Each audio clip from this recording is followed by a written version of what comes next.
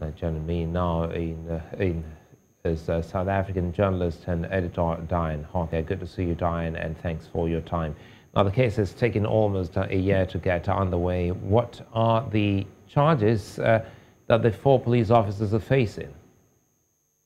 Well, indeed, it has taken quite some time for this case to get underway. But incidentally, it seems like it's quicker than many other cases that we see here in South Africa.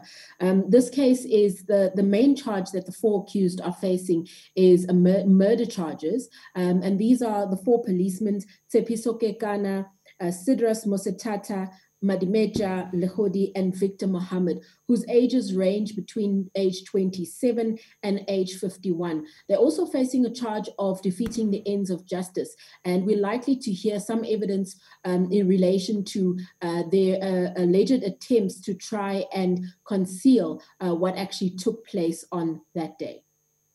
So, who was the first witness in this case? Well, the court heard from a lady by the name of Lerato Mokoena, who is a medical assistant at a medical practice that Ntumba had actually visited on the day that he was killed. Now, he was actually not a student and he wasn't involved in the protest in any way. The area that he was visiting the medical practice in, however, an area called Braamfontein, is an area that is well known for having many student reses. And the medical practice that he was visiting is at a building that also houses some student accommodation. So he was coming out of this building where he had gone to the My Clinic Healthcare Center. And it seems that as soon as he exited the building, he was shot at.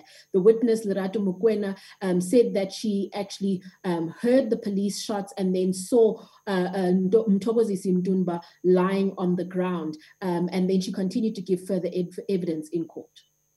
Did the court get the crux of her evidence since she said she witnessed Ntumba being shot?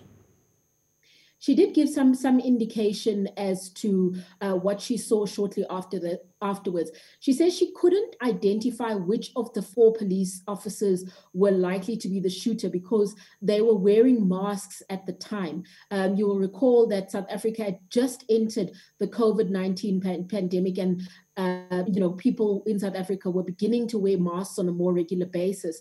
And they also were wearing some riot gear, which made it difficult for her to identify who was the shooter. But she did say that she definitely heard shots originating from the police vehicle and soon afterwards saw Ntumba lying on the ground. She then ran back into the building to try and find one of the doctors who had actually helped him earlier on and called the paramedics while also making sure that some of his personal possessions were actually looked after. She says that she retrieved his phone, the tablets that he had just received after his medical consultation, as well as his car keys, to make sure that none of those things were stolen because it was quite chaotic at the time. And of course, a lot of the questioning was around what exactly she saw versus what she heard from other people. But she was quite clear that she saw, that he appeared to be injured. She says he had blood around his eye as well as on his left upper side of his chest. And I'm just making sure that I get my notes correct because I don't want to give the viewers any incorrect information. So it seems that she's indicating that he was shot in the chest, and we are likely to hear other evidence that actually specifies where he was shot on his body from other medical experts who are likely to come in the course of the trial. Some graphic account, but quickly here before I let you go, what else are we likely to hear in this trial? Well, we know that there is some CCTV footage that shows Mthokozisi Ntumba leaving the building in question, and it shows sort of the moments surrounding his shooting. What's not clear at this stage is whether the CCTV footage actually shows the shots being fired. And we understand that the NPA is likely to submit that as part of the case. We also understand that the doctor who treated him is also likely to be one of the witnesses. This is a doctor who tried to save his life, but was unfortunately unsuccessful. Dianne Hawker, many thanks for unpacking this for us.